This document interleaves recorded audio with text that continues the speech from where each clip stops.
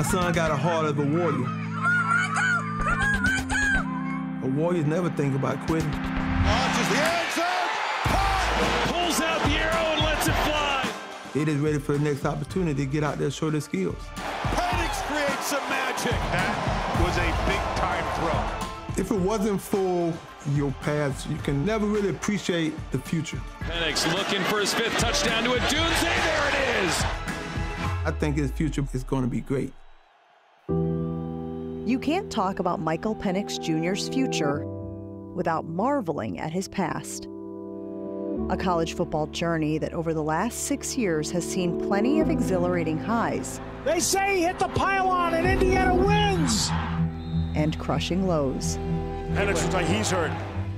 The roads were very bumpy, you know, just a lot of ups and downs, always having to deal with adversity.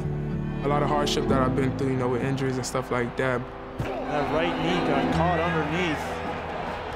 We're not putting any weight on that right knee. I really didn't know what the ACL was, so when they told me that, I was like, okay, what does that mean? It was tough. There was just a lot going through my mind, you know, like what happens next. Then a true freshman at Indiana, Michael rehabbed and recovered from the 2018 knee injury in time to start the following season. But in early November 2019, he dislocated a shoulder joint in his non-throwing arm. Then in late November 2020, he tore his right ACL again. Michael Penix remains on the turf after sliding out of bounds and falling down hard. And after another grueling rehab, in October of 2021, he separated his throwing shoulder. 4 straight seasons, ending prematurely. My lowest moment was probably in 2021. I just couldn't get a break. I just felt like I needed to be in a different headspace. I needed a new home.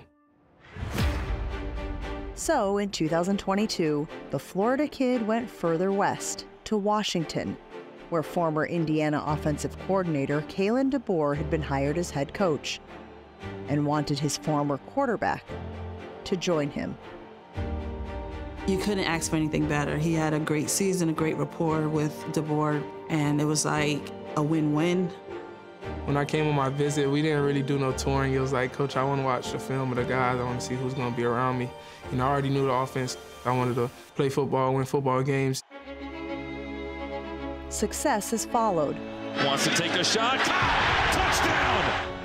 Collectively in an undefeated regular season and individually as a Heisman Trophy finalist. But most importantly, a spot in the college football playoff and the chance to finish this season strong. It's surreal. It's like, wow, this really is happening.